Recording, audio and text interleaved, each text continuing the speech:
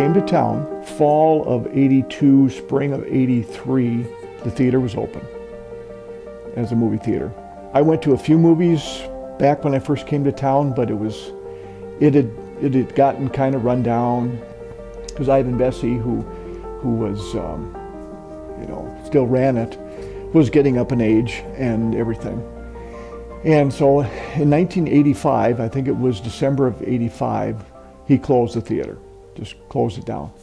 And so it was set empty, and the marquee was getting to look really bad and everything. Then '87 came along, and it was announced that he was going to sell memorabilia from the theater and stuff like that. And I thought at the time, I says, well, we were still looking. We had done plays at the Masonic Temple for the community theater. And I said, I wonder if that would be something that we could use it for community theater and do movies. Didn't have a stage really to speak of, but said that wasn't necessarily a big deal. And so I approached Ivan with that in mind to find out, and if that was a possibility. He said, sure, he'd sell it. And this was maybe before the sale. This was like maybe a year or so before. And he said, well, he wanted like $70,000 for the building. Well, my banking background and everything told me, he says, how are you going to do that, open on weekends, fix this place up, and get it back in a condition where people want to come to it again? I said, pretty much dropped it.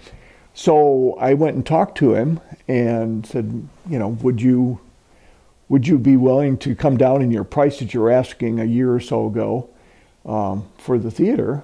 And here's what I've got in mind. Community theater is looking for a place maybe to have plays, but we'd, entertain the idea of having movies possibly as well. And so I believe what I did is I made an offer to him for the theater, and I think it was the neighborhood of $10,000, $12,000 just to see.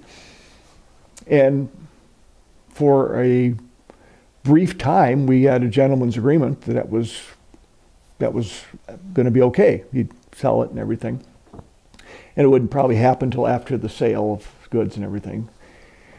Well, I didn't hear anything from him for a couple of weeks, so I called him up, and he said, well, I've had a better offer. So I just pretty much forgot about it. Well, the week of the sale, I think it was about the week of the sale, before the sale, we had a very community-minded individual. Didn't like the limelight. He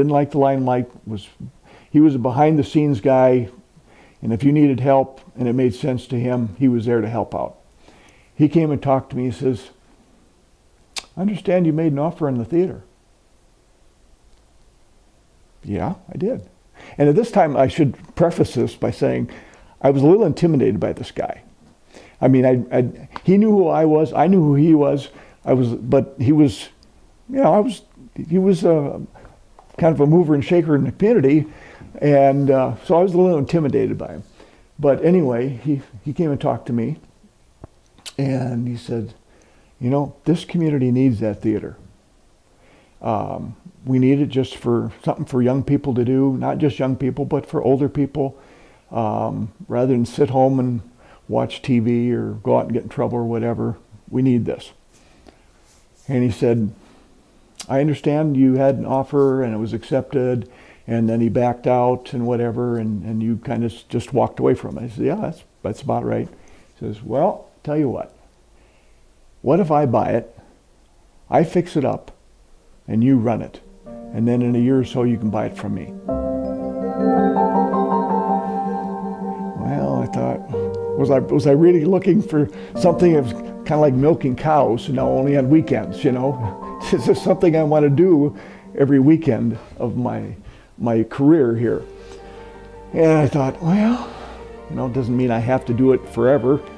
Get somebody else in to do it. And I said, well, took a little. That was when I was dating my wife, and she thought it was be a okay idea, and there was a lot of people that were, hey, that would be great, you know, open it back up. It's been closed since '85.